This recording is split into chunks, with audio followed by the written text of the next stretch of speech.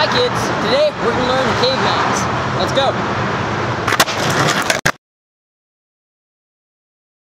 Before you learn Cavemans, you might want to learn how to ride your board really comfortable. Doing this. And don't push them on, go, please don't, kids. It just looks weird. It just really looks weird. People will laugh at you, alright? Seriously. But make sure you can do this. And now, the second step is practice your Cavemans. You want to go to a grassy area, like this patch of whatever. And then you want to, like, literally hold your board in your front hand. This will be whatever hand that is front when you're skating. I'm goofy, so it's my right hand. So what I would do, hold this board, and then jump up, put the board under my feet, and then jump down like this.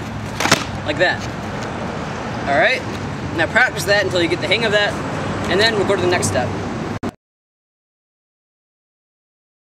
So, after you got those Cavemans in the grassy area, now you can bring them to concrete.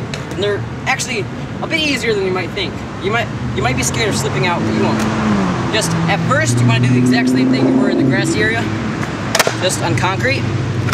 And then, you want to go slow, and eventually get speed. And practice doing this, until finally, you can run.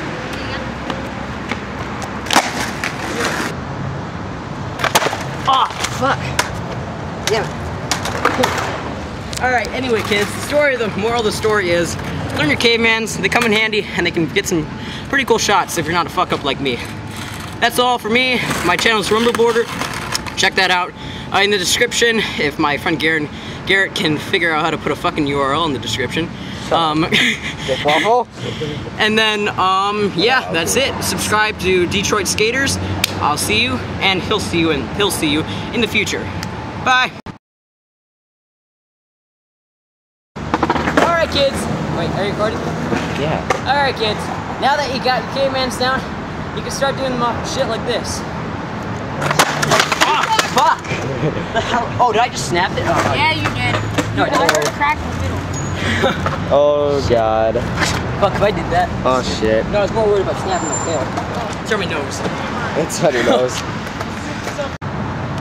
Once you got your Cavemans, you can start doing them off of shit like this.